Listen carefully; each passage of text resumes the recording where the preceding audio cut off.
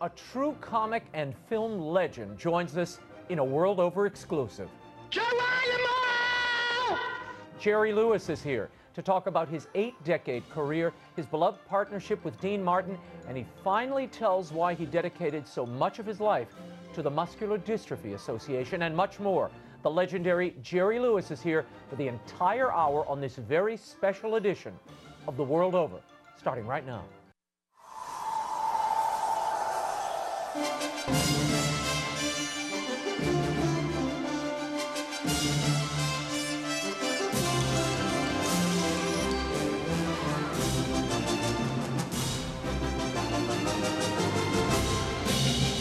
Now, from Washington, D.C., Raymond Arroyo. A warm welcome to all of you in the United States and the world over. My guest tonight is truly a legend, an Oscar winner, a groundbreaking filmmaker, and a cultural icon, not only here in the United States, but all over the world. He's been hailed as one of America's great comic actors. His career began over 80 years ago at the age of 5, and he hasn't stopped working since. The man is still booking dates. From his early days in vaudeville through his 10-year partnership with Dean Martin to his film career as a director, writer, and actor, Jerry Lewis discusses it all tonight in a candid and at times hilarious interview. For the first time, he also discusses his decades-long association with the Muscular Dystrophy Association, for whom he raised billions of dollars. For years, Lewis has avoided questions about why he continued to do the MDA telethon for so long and what first drew him to it. Tonight, he sets the record straight and reveals new details for the first time. He talks about his triumphs, his legacy, and even his great regrets. I will confess up front, I've wanted to interview Jerry Lewis for a long time, and I'm very excited to share this unflinchingly honest, wistful interview with you. I spoke with Jerry in Las Vegas. I even got to see the Oscar and clown around a bit. Remarkably, Mr. Lewis is nearly 90 years old. Not that you'd know it. Here's my exclusive interview with the indomitable Jerry Lewis. I want to start, oh my God, this is what happens every time I do an interview. Thank you. Tell me about Danny and Ray, your parents. I want to know what you took from them. They were vaudevillians, they were in burlesque. Oh. At 5, they put you on the stage. My dad was my teacher. Every time he'd go on stage, I learned something else. He was the epitome of magnificence on the stage. He did everything. He was the funniest man I ever saw in my life. When he put a hat on and he wanted to make you laugh, he made you laugh. That same funny man became this handsome romantic singer, and then he would do a sketch with a couple of other people, and you'd watch him get that audience hysterical. How often did you travel with them? Not terribly often. At the beginning, I was, I guess, 8 or 9 when they moved out a lot, and I stayed with my grandma. I want to read something you said in an interview. You said the audience is nothing more than 800 or 900 mamas and papas clapping their hands and saying, good boy, baby. Right. Do you need that? Do you crave that? Oh, God, yes. Support from an audience? Yeah, well, Sam, my gorgeous wife, can verify there are times when I get a little unnerved by the world, and she'll say, you got to go and perform, because that's the time that she sees me needing it. And then I'll book concerts, and I'll work maybe 2-3 weeks to do 3 or 4 concerts. And I get rejuvenated, my batteries get charged, and then I'm good for a couple of months. In your memoir, though, and this is what is so curious about you, as a performer, as a man, you describe yourself as a dummy, a misfit, the sorriest kid alive. Yet you and Irving Kay, who's your guardian, at 16 years of age, you go out on the road. You're performing. Yeah. How is that the sorriest dummy misfit? Did that? The character. That was the character. The character. But behind that character was a very smart, intelligent, erudite, very, very clearly thinking individual. A lonely individual? Lonely? No. On stage, yeah. The loneliness of being a single performer can get to you unless you keep the rhythm going. In 1946, you ended that loneliness big time. Yeah. You're in Atlantic City, you're at the 500 Club, and you call a singer that you only met once or twice, Italian singer, Dean Martin. What made that act work from that first night, and how choreographed was it? How much planning did you all do before you went out the first time? None.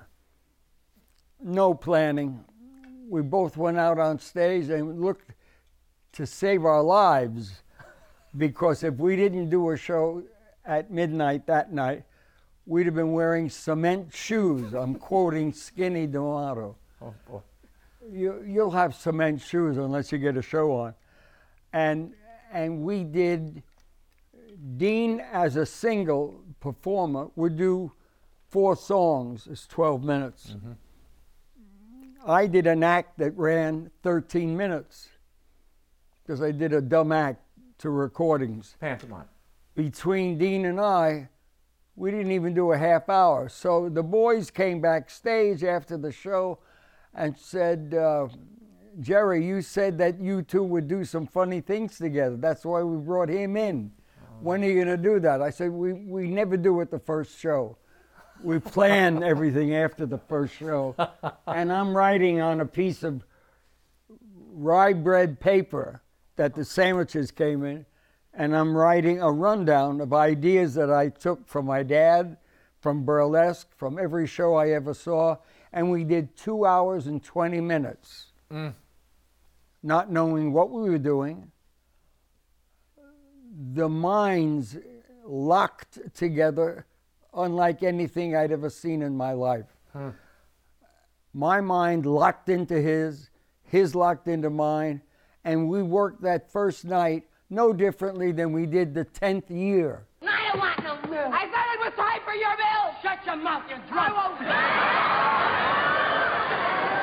I'll report you to your father. You gotta drink milk. I don't want no milk. Rocky, you see that he takes his milk. I'm with you. Yeah. Get out, wait in the car. All right, you're gonna get your milk. No, Rocky, not that, Rocky. Yeah. Rocky, give me a break, Rocky. No, you're gonna get it. No, Rocky, give me a break, Rocky. No, Rocky, give me a break, Rocky. Drink your milk. No, I don't. Drink it. It's good for you.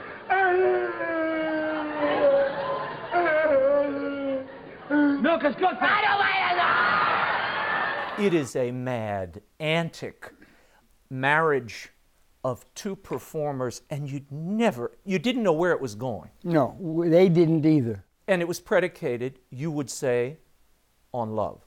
Oh, it was all love, yeah. In what way? It was also a good place to get money to eat. Not a bad motive. But we had a love affair from the moment we met, and we thought that was going to be a wonderful friendship. Jerry, looking at it, it looks like it's improvised and it's happening in real time, and you are making this up off the top of your head.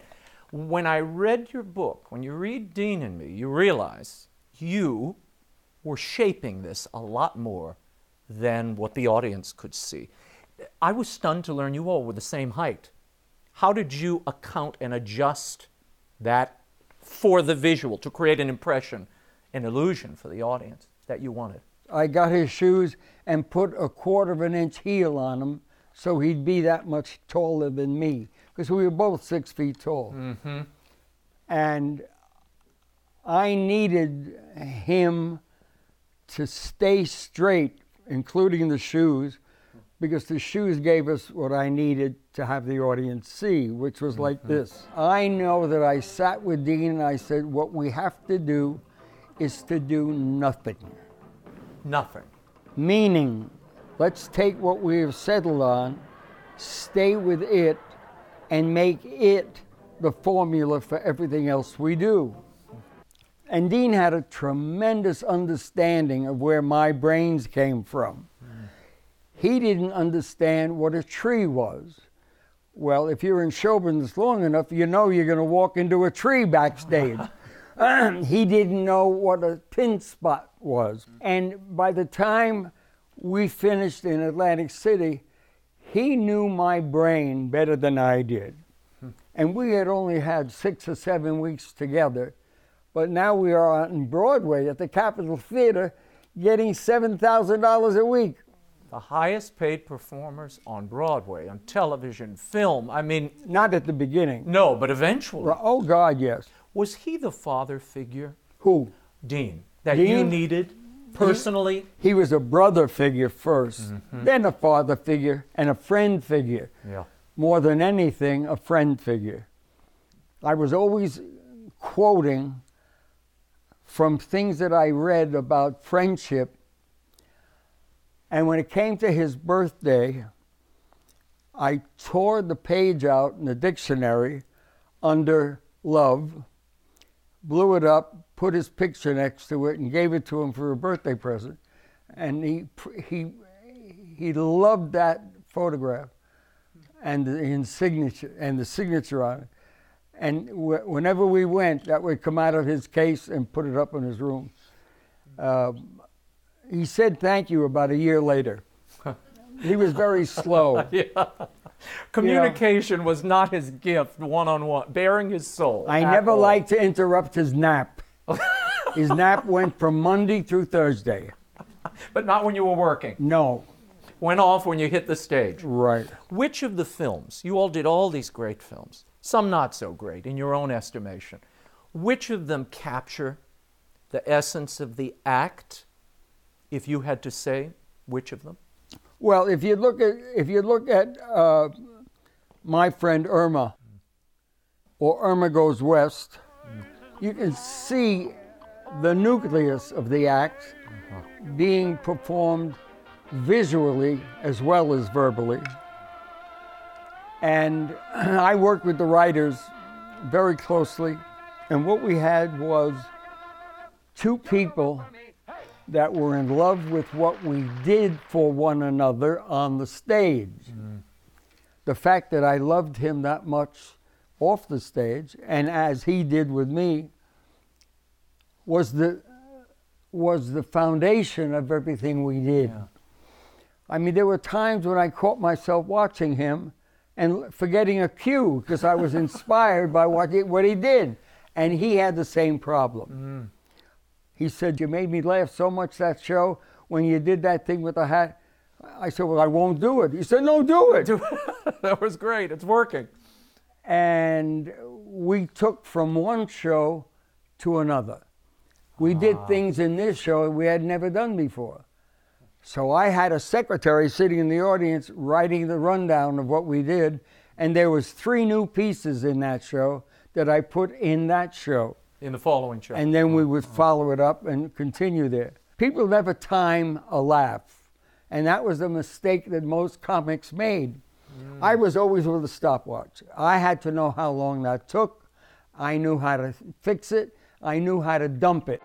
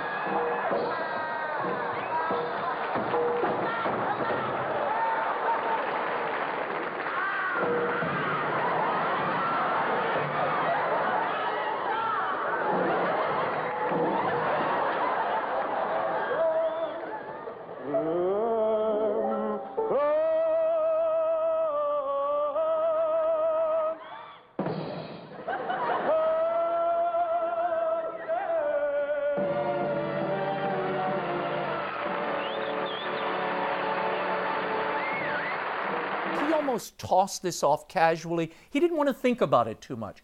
Jerry Lewis was obsessive about every detail. And Dean called this your chaplain crap. It irritated him. Was that the source of the rupture that would break this team up? No. What was it? It was that we both had to do more. And the team was limiting. Dean was very limited. So was I. Mm-hmm. I mean, I'm working with him and I'm thinking how that would work as a single, which never entered my mind, but maybe once or twice in the whole time we were together. What we had was so deeply ingrained in both of us by the time we were together a year.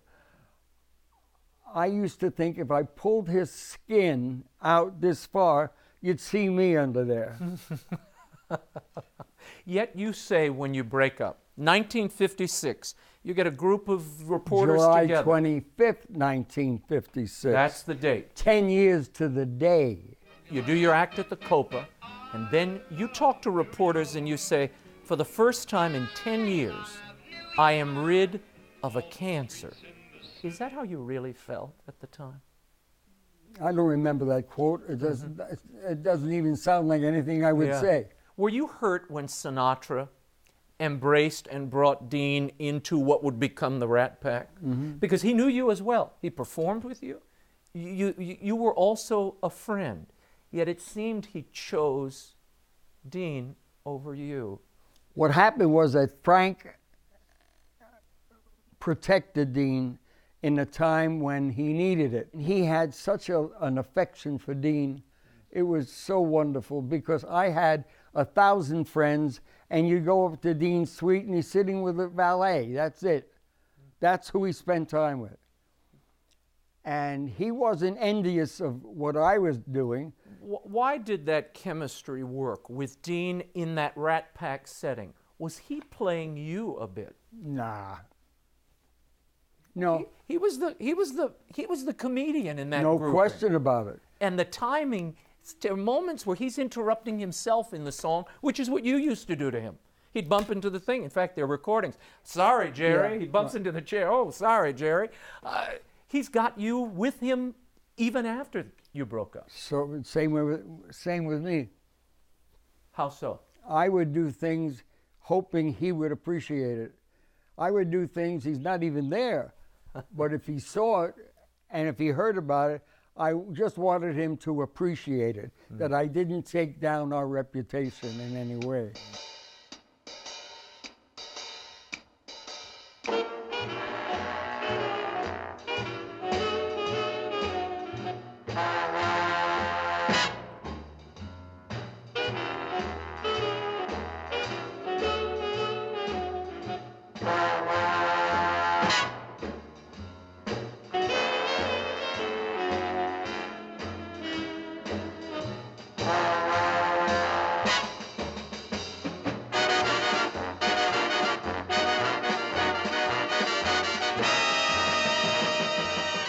You go on after the breakup, you do The Delicate Delinquent, Cinderfella, and then you go to direct a semi-silent movie, The Bellboy. What was silent about the movie? Semi-silent. Your character doesn't talk. That doesn't mean semi-silent. Well, when your lead player is not talking.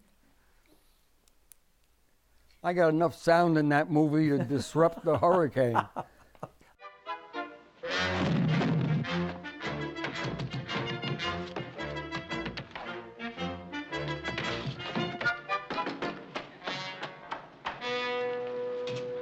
I want to move on to your directing, because it is a very different Jerry we see. Oh, yeah.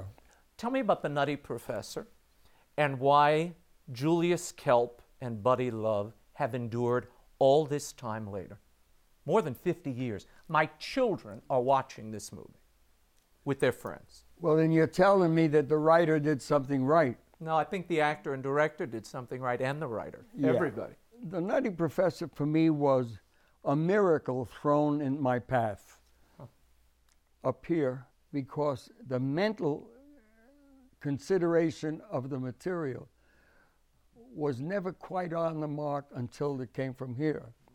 And that was all within me. In The Nutty Professor, Yeah. you have two sides of this man. You have Kelp and your buddy Love. Right. Do they reflect the two sides of Jerry Lewis in some way? Oh, sure. I wrote it. Is that why it's so lively today? Where did I come up with that? From what I had. I was writing about what I had done. It was almost like a critique of what I had done and brought to Dean to learn.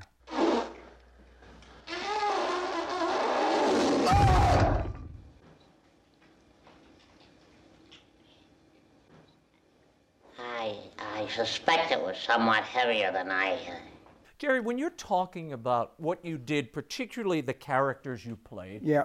you often refer to that person as The idiot. the idiot, the kid, or Jerry. Yeah. Why do you do that? Because Jerry is the same age as the idiot. But Joseph Levitch isn't. No, Joseph Levitch just sits in the dressing room. Waits for me to come back and find out how the show went. But the kid is the one. Is the kid still the one who goes out when you perform? Yeah. Oh, yeah, he's always there. He's the reason I'm alive, the kid. The silliness of the kid built tremendously important, serious work. The silliness of the kid created great work. Dean loved the kid, and very often he would question my veracity on stage. When did we do that? I said, we'll do it, we'll talk about it later. I mean, that kind of stuff happened all the time. Now, the audience thinks we're doing something funny. We weren't doing anything funny. You were just But talking. because we were there, it was funny. I've got to talk to you. In our house, one of the beloved Jerry Lewis movies is Who's Minding the Store, which I think is one of the most underappreciated movies. You have such classic visual comedy in that movie, from your classic typewriter scene, which you still do.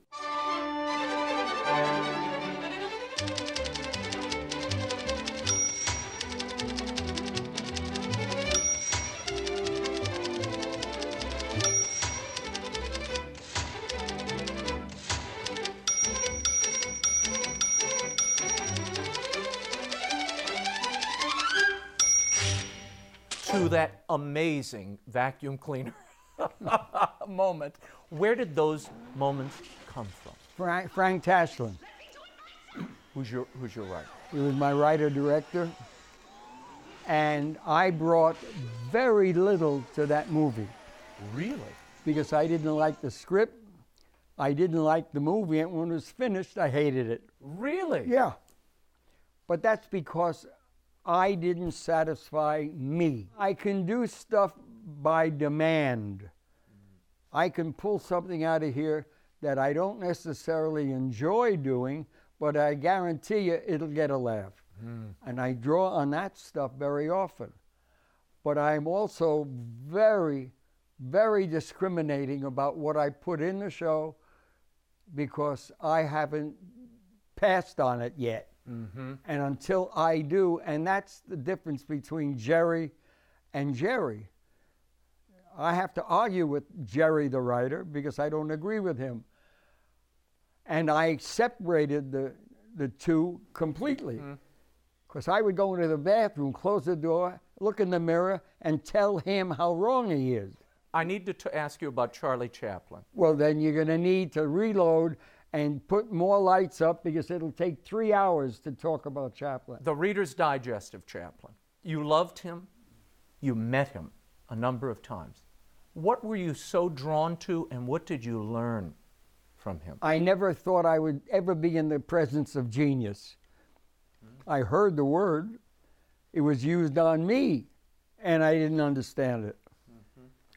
But Charlie, you got probably 1,000 performers today that learned from Charlie. Whether they know it or not, that's something else. But I went to live with Charlie for 2 weeks at his home in Switzerland.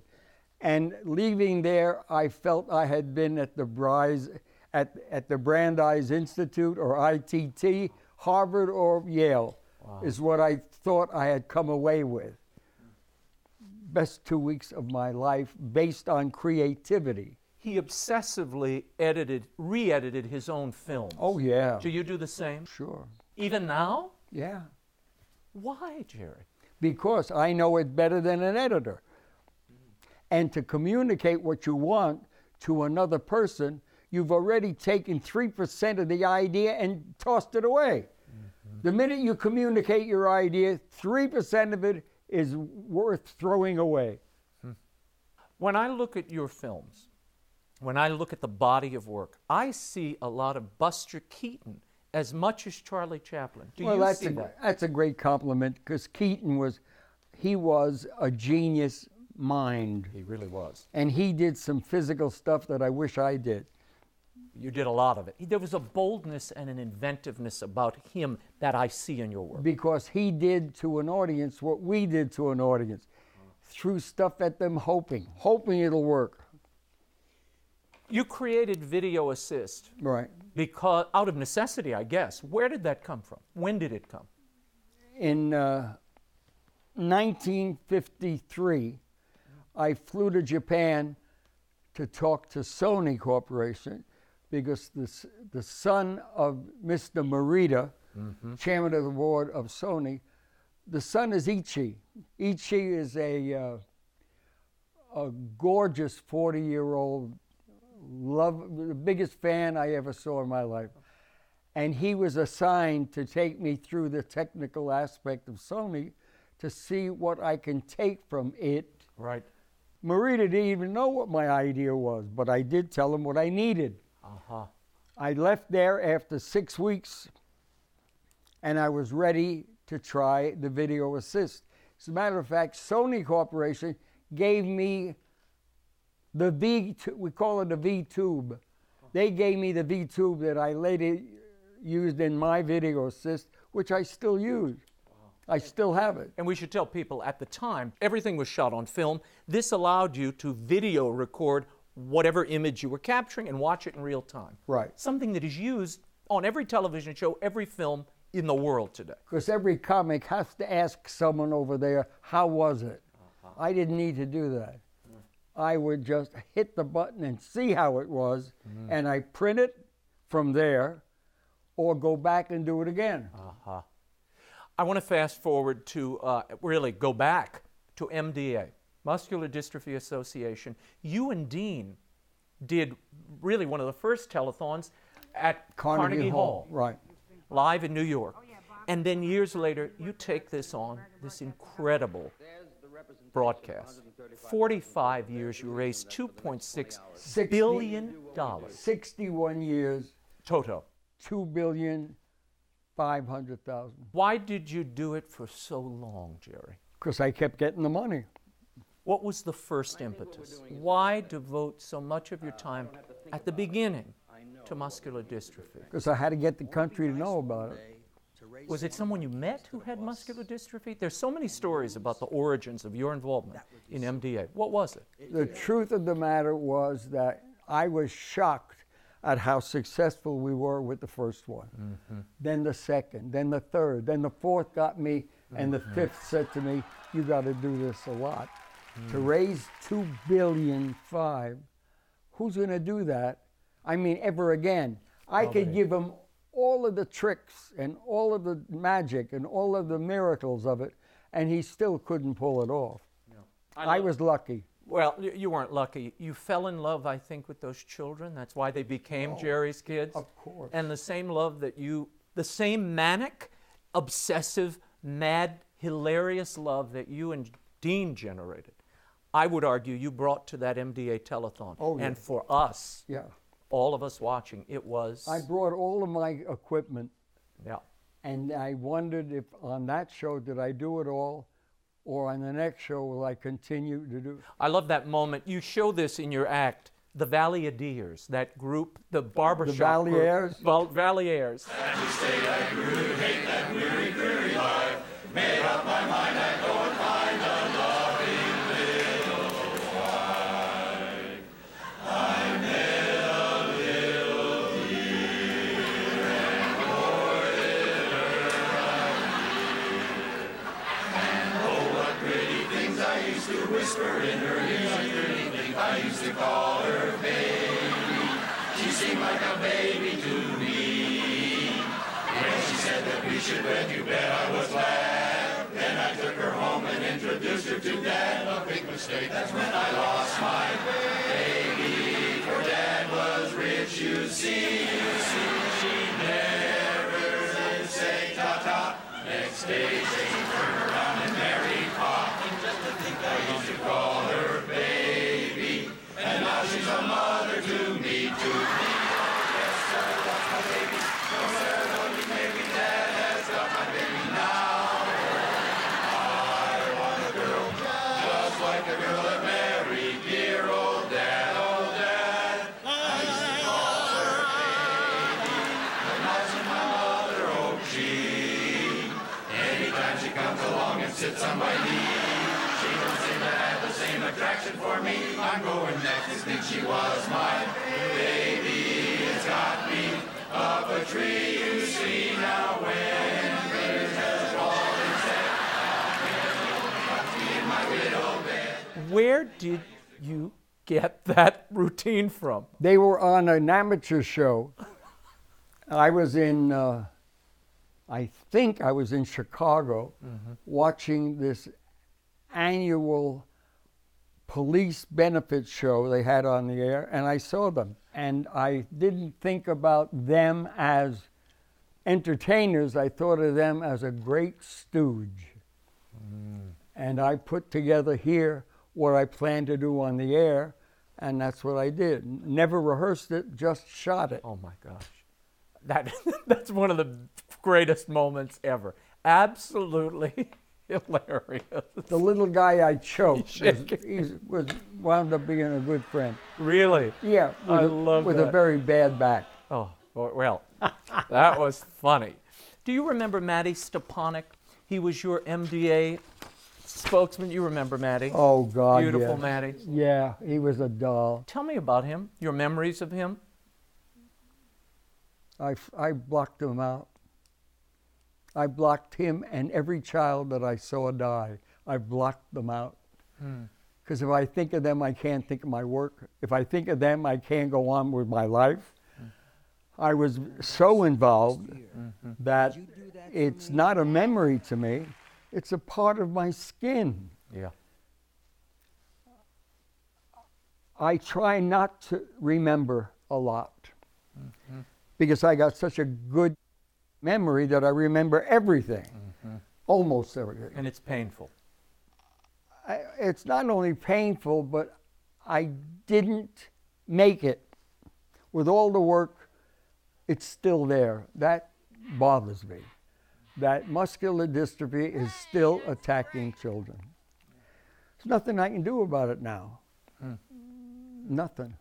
Well, you devoted so much of your life to it, and they have made amazing Oh, we've made tremendous progress. strides. We do some stuff now in research that's going to help so many children in the next 3-4 years. In 1976, Frank Sinatra walks out onto your MDA telethon and brings your partner with him. When I look at you in that moment, and I watched it a few times before this interview, you are ambushed by all kinds of emotions. You can see them all warring, and you don't know what to say. What did you think, and what do you think now when you watch it? I thought to myself, dear God, give me something to say. And that was, he was at the wing, and then he came this way about 60 feet. I put my arms around him, he put his arms around me, and that was the first time in 20 years that we even spoke. And I now tell an audience when I'm performing that the insanity of that, 20 years without talking, was just beyond comprehension. How do you do that to someone you love so much? But you do that. It's like a divorce. There's nothing you can do about the emotions that it takes you through. Yeah. I didn't want to not work with him anymore. That never entered it. But it was tough. If I could ever talk about what both of us went through at the beginning of the break, It doesn't make for interesting reading or interesting listening to. So I don't go there. You didn't talk to him after that for 10 to 15 years, till his son died and you picked up the phone. Why did it take more time after you all had come together? No, we got reconnect? together after the... You talked a little bit in between. Yeah, we spoke on the phone a couple of times. But when Dean's son was killed, I knew he needed me. And you were I there. needed it. So I went to the funeral, of course. I didn't even see Dean, but Dean saw me.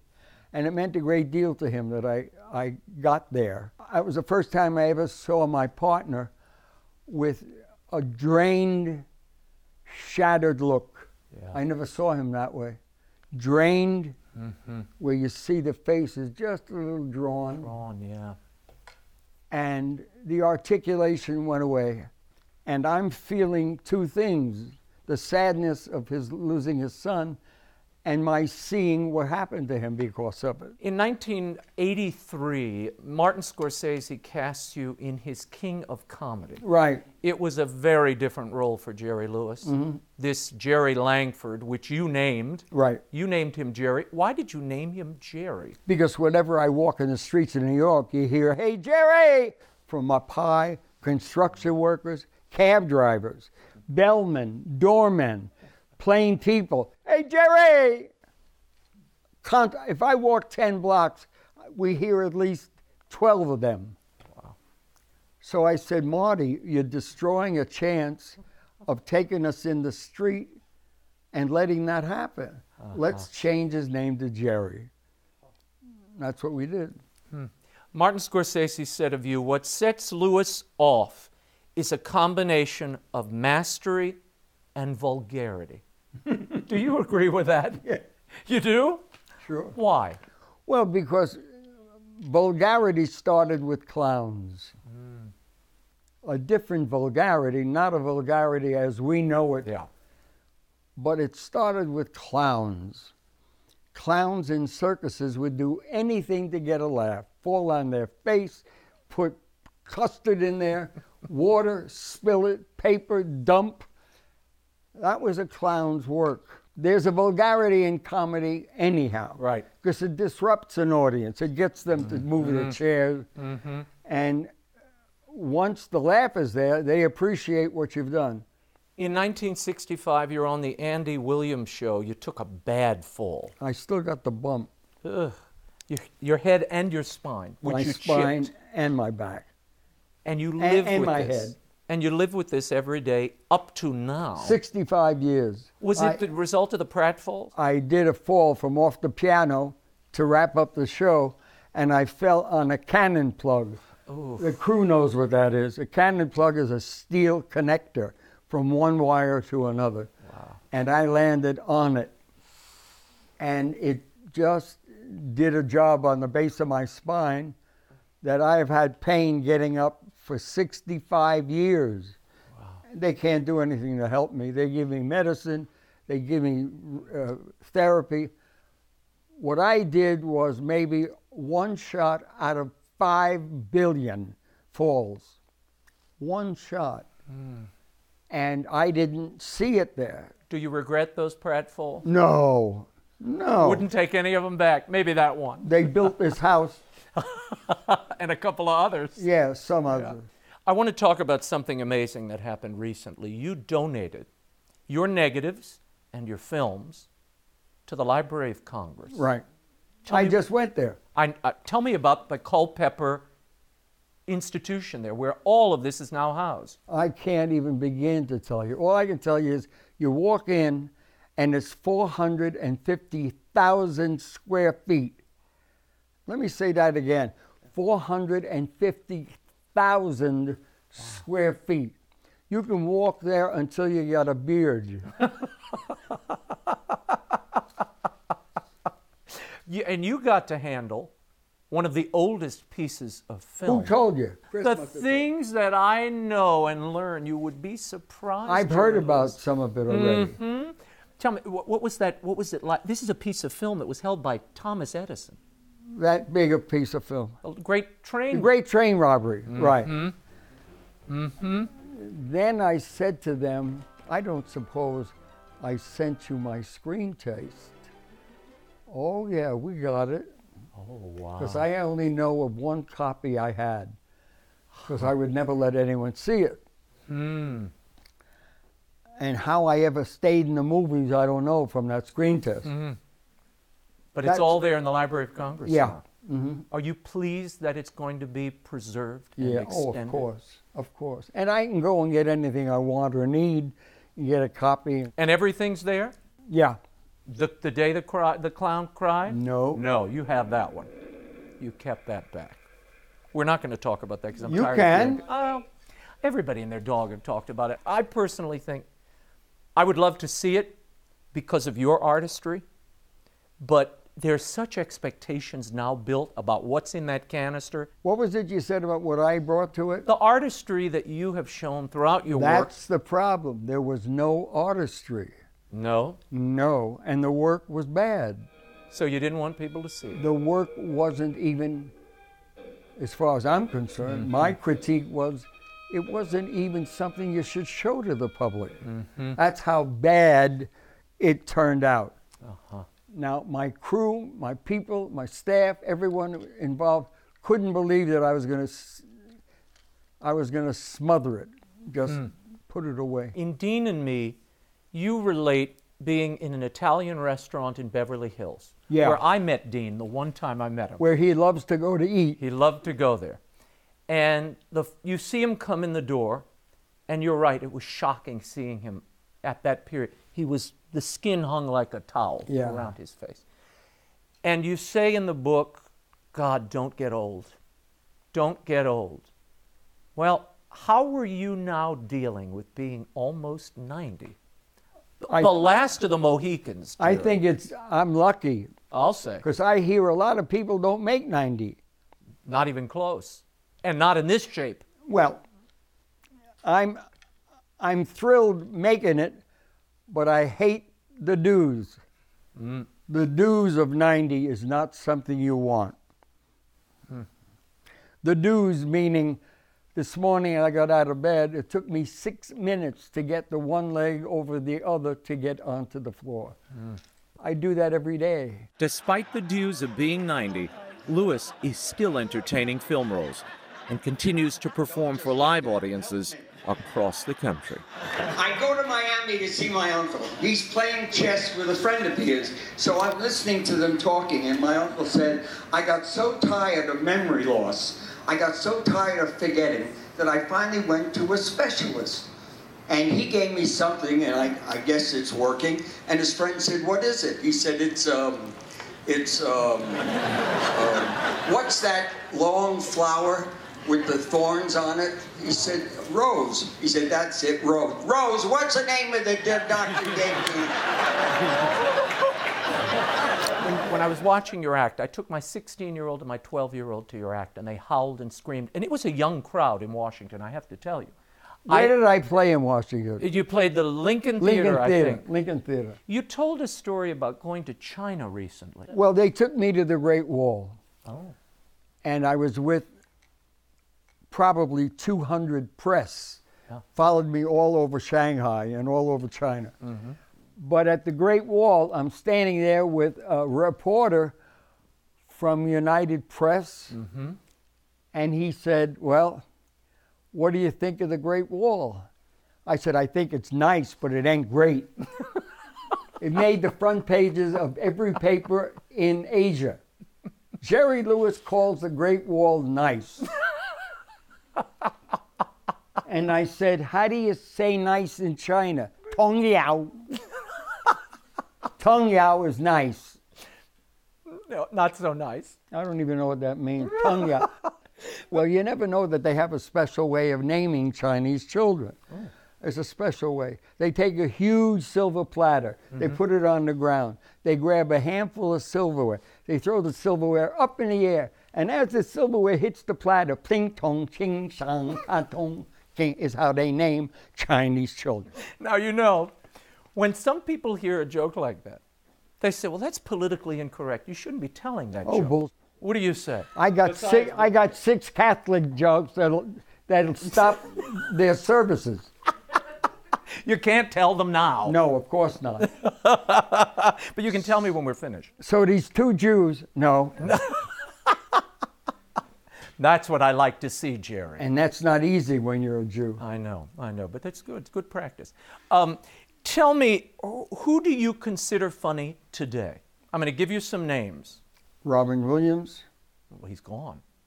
But What he did talent. Is not gone. Great talent. Billy Crystal. Oh, hilarious. I mean, Jimmy Fallon. He's a beginner. Mm-hmm. He's got a long way to go, but he's doing well. He's doing well. The fact that he's doing the third show makes it well. Mm. Jimmy Fallon could never, ever be like the old comics that we remember. Mm-mm. He could never do what I do because he had too many years on Saturday Night Live, which was a series of this is what you will do, and that's what we're shooting next. No point of view, no contribution. They just did what was on the cue card. Mm-hmm. And I think Jimmy is suffering from that kind of work. Mm. And watch him in about a year. You're going to see a development of this kid that's going to be so wonderful. What about Stephen Colbert? I don't like him. Why not? I think he's a snob. Oh. I think he's elitist and snob. Hmm. Tina Fey. Ah, wonderful. Really? Brilliant, brilliant. Everything comes from her brain. Huh. Marvelous. I want to talk about some quick contemporary events. You are beloved in France. Don't forget it. The French Legion of Honor. And the commander of Arts and Letters. You are adored there. I mean, when you show up at Cannes, forget Angelina Jolie or anybody else, it's Jerry Lewis everybody wants to see. Pretty much. When you watched, and humble too, when you watch what's happened, this isn't funny, what's been happening on CNN and on Fox, ISIS blowing up, shooting people indiscriminately, what went through your mind as you saw this? You got to remember something, that ISIS has attacked the world. Right. Okay? And we've got, all of a sudden, I'm wondering, where are all of our NATO allies? Why don't I have Germany and Italy and Great Britain? Why don't I have all of them, including Spain, doing something? Get all of your military together, bring that military to our military, and wipe them out. They're asking to be stopped. And we're not stopping, and we're just reporting what they're doing. Mm-hmm. That's ridiculous. And what do you think about the refugees? Allowing these refugees should stay where the hell they are. They say there's a humanitarian crisis. They're fleeing. They have to come to America. Hey, nobody has worked Europe. harder for the human condition than I have. But they're not part of the human condition if 11 guys in that group of 10,000 are ISIS. How can I take the chance? Mm-hmm. I don't want to lose another Frenchman or another Englishman. Mm-hmm. That bothers me. You can't really knock the president per se because he was never given to understand that's out there. He was never ready. He was never prepared for it. Mm-hmm. And what I'm watching in him is uncertainty. And you don't have uncertainty in a leader. A leader doesn't give a what he does, but he gets it done. Politics, I know you watch it. I see you watching news every minute of the day. Yeah. What do you think of Donald Trump? I think he's great. Why? Because he's a showman. Mm. And we've never had a showman in the president's chair. Well, you had Ronald Reagan. He was a bit of a showman. Well, that's different.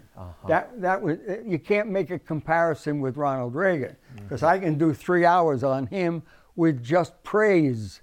He was so good. All right, final question. What is the legacy of Jerry Lewis? The legacy? The legacy of Jerry Lewis. My son. That's the greatest legacy that I've left this world. That son. I had a bunch of them, but that son is part of my legacy. Because he'll tell anyone anything they want to know.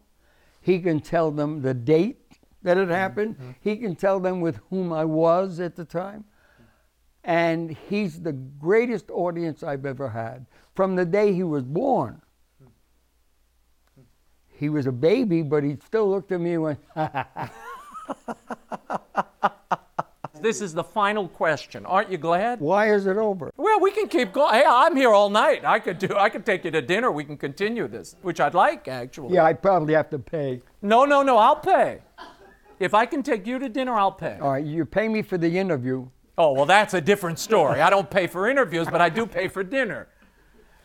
Okay, this is a good time to bring up this question. This is something I know near and dear to your heart.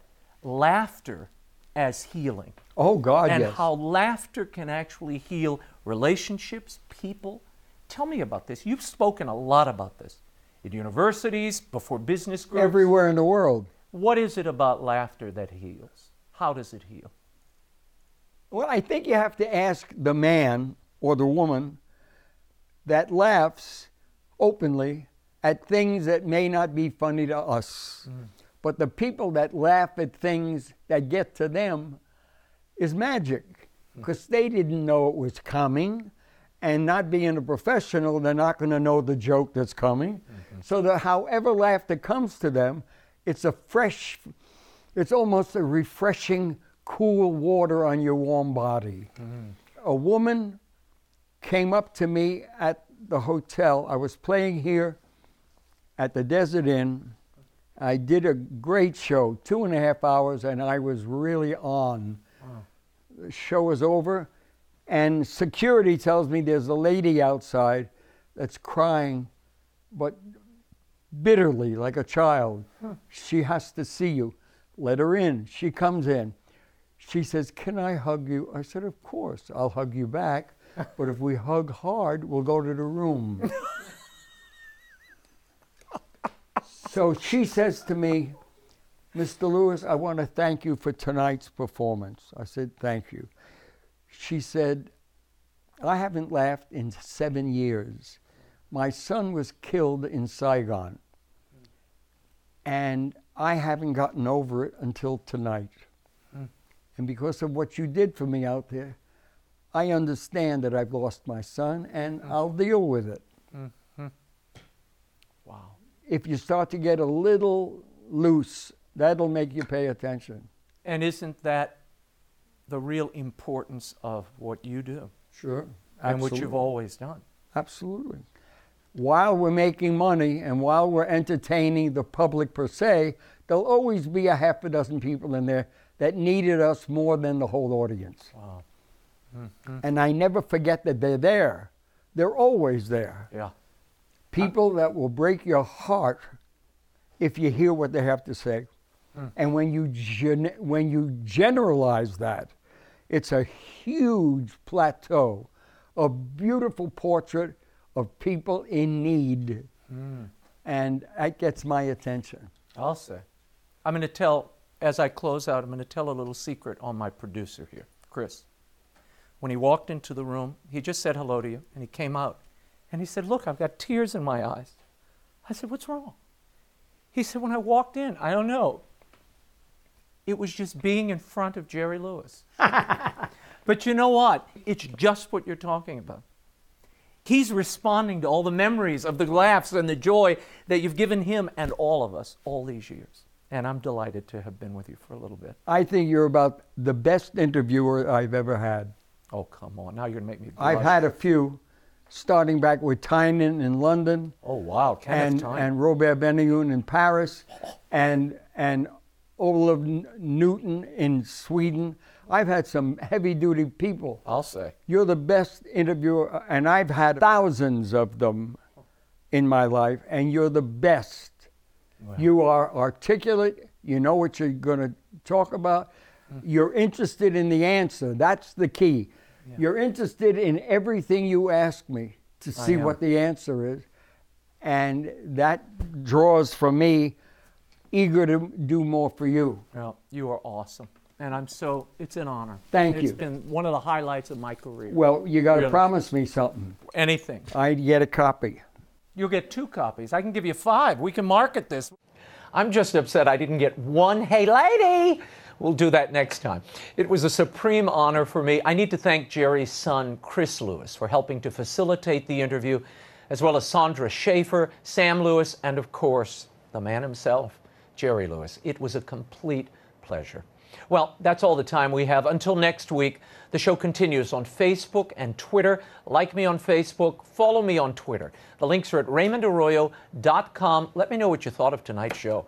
And don't miss our next program, the World Over Christmas Special 2015, featuring new music from Delphio and Ellis Marsalis, the St. Paul's Boys Choir, and some Christmas favorites. 'Tis the season. Don't we need a lift at this point? The show airs an hour later on Christmas Eve at 9 p.m. Eastern Time, 6 p.m. Pacific, so an hour later than our normal airtime. Don't miss it. Until then, we'll be scouting the world over for all that is seen and unseen. On behalf of the staff and crew of EWTN News, thanks for watching. I'm Raymond Arroyo from Washington, D.C. We'll see you next time. Bye now.